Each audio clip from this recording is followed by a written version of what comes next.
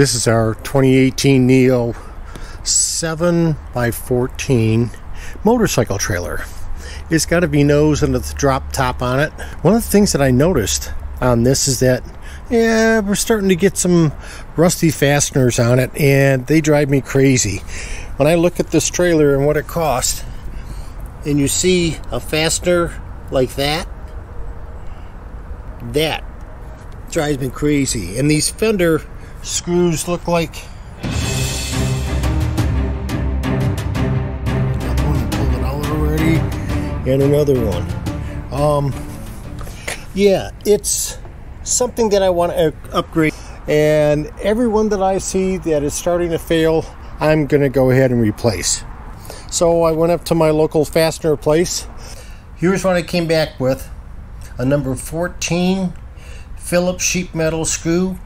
It is stainless, so I don't want it to rust, but I'm afraid that it might have some kind of interaction sitting up against the aluminum.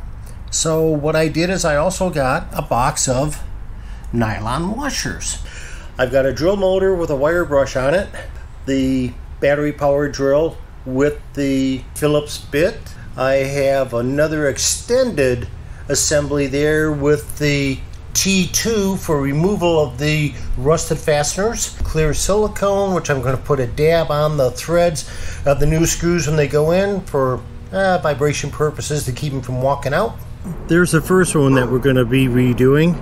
I think I might change to just a hand brush because it kind of burnished the fender a little bit. And so let's get the first screw ready with the nylon washer and the silicone, and we'll get that installed.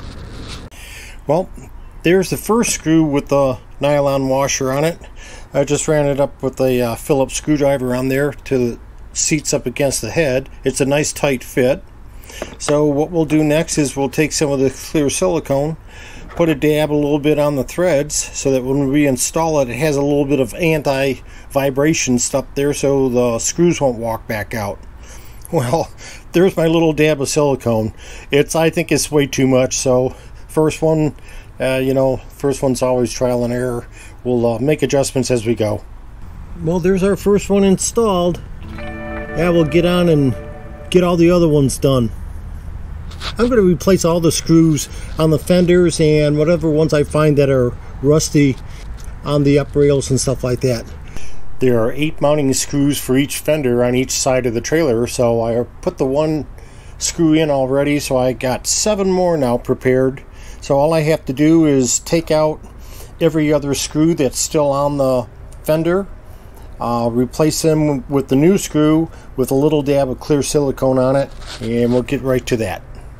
What I did here is I started the new screw in with a screwdriver, and I'm going to finish it off now with the power drill. Oh yeah, that drew it up just fine. Well, here's the fender on the other side, and there's a rusty screw there. That one doesn't look too bad.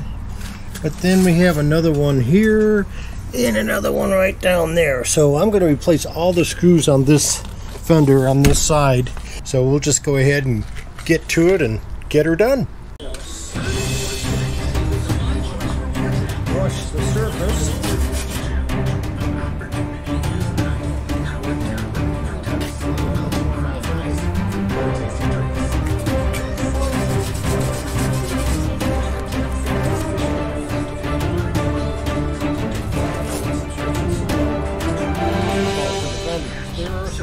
On the trailer that I'm going to get.